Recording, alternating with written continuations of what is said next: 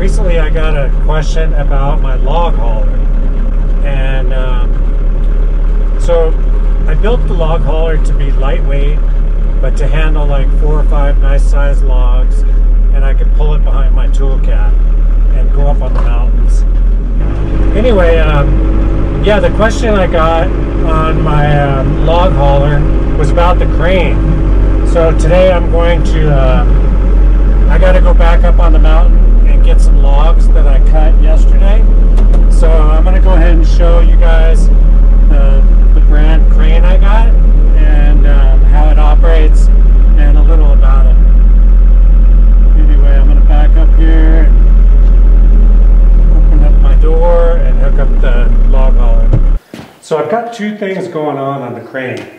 I've got power that comes from my TOOLCAT, and this crane is a Rugcell, R-U-G-C-E-L, and it says it can do 1,100 pounds.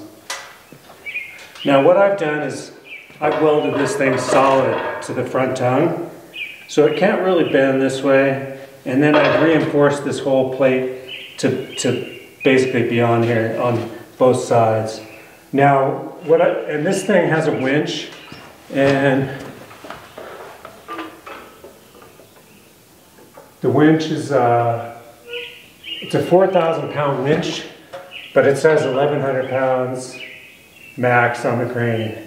Now, I've lifted up some pretty heavy logs with this thing, and then I welded these rings on it to basically be able to, if I need to drag, let's say I need to drag a tree from, 50 feet away. Basically what I do is I hook up these two stabilizers, and then I can stretch the cable out with the grappler and be able to pull those logs in. Now, if you didn't put the stabilizers on, when the crane was faced this way, it would just bend the whole trailer. Because it's a lightweight trailer, you need to use the stabilizers when dragging something, or even when you're lifting the logs. So whenever I'm lifting the logs, I'll use these stabilizers too. But the question I got was I happy with this crane? And I can tell you, it's been great. It came with this switch that you mount on here. It also came with a remote control switch, and they both have worked good for the last 2 years. I think I've been using it 2 years. I've used it more this season than last season, but so far I've brought probably just this season I've brought probably 4 or 5 loads of logs down the hill, and today I'm going back up to get another load. The other thing I did was, because if I have the logs on the trailer and I need to disconnect it from the TOOLCAT, I put this super handy automatic jack on here, and it's also wired into the same control that powers from here, and this thing works really well. Matter of fact, I'll plug this in. Oh.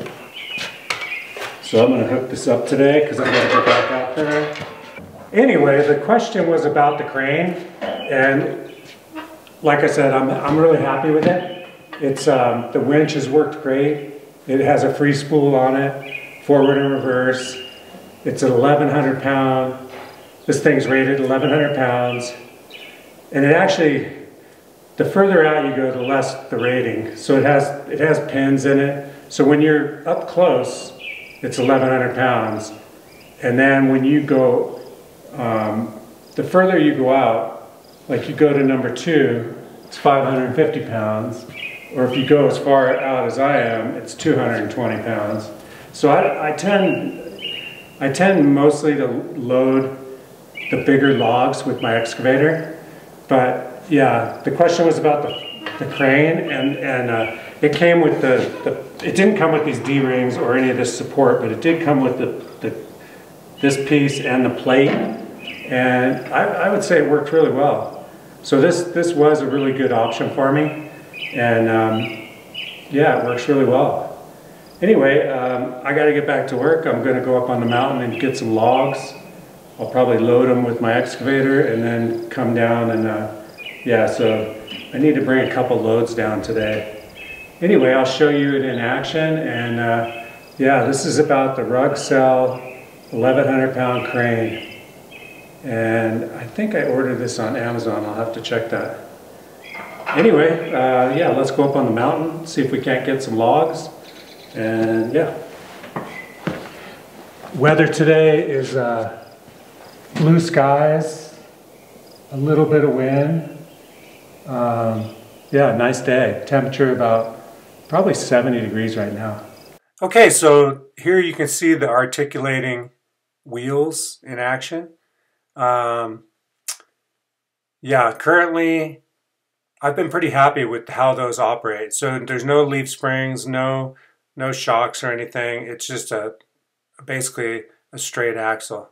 Now right here you can see loading it with the excavator is a lot easier than trying to use the crane to load it. So, and actually, if I have the excavator down below, a lot of times I'll unload it with the excavator.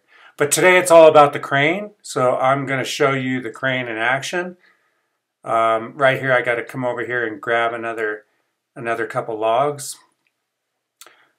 Basically up on this hill it has really nice views, so I'm basically going to try to slowly develop this lot up here and clear out a space for a house or something up on this hill.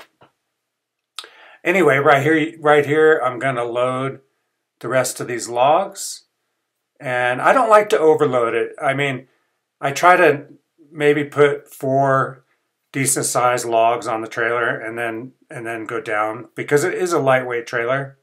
These are some pretty decent sized logs too. Now I'm pretty far up on the mountain right here. I'm probably let's see, I'm probably at 9,000 feet right here elevation. So right there I got, I don't know, 4 or 5 pretty decent sized logs, and I'm going to haul those down and demonstrate this crane. Right here you can see I've jacked up the log trailer, and I'm putting on these stabilizers. Now the stabilizers are super important, because if I didn't have the stabilizers on there, like I said, it would twist the whole trailer. So whenever I'm unloading with the crane, I'll put the stabilizers on, and I'll turn on the TOOLCAT. Now what I realized pretty quick was these logs, this grappler was too small for these logs.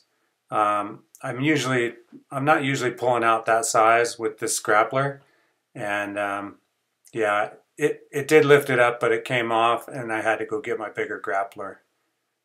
These grapplers really work well, and actually normally I'm not. Right there you can see it pulled off, so I switched it out for the bigger grappler. Normally I actually use this big grappler with my truck winch, and I can drag a big log out of the forest with my truck. But this does work really well, and you can see right here the crane is actually lifting this big heavy log. I don't know how much this log weighs actually. I'm not sure of that, but it does lift it up, and basically I remove my sides and then I just lift it up and set it off there.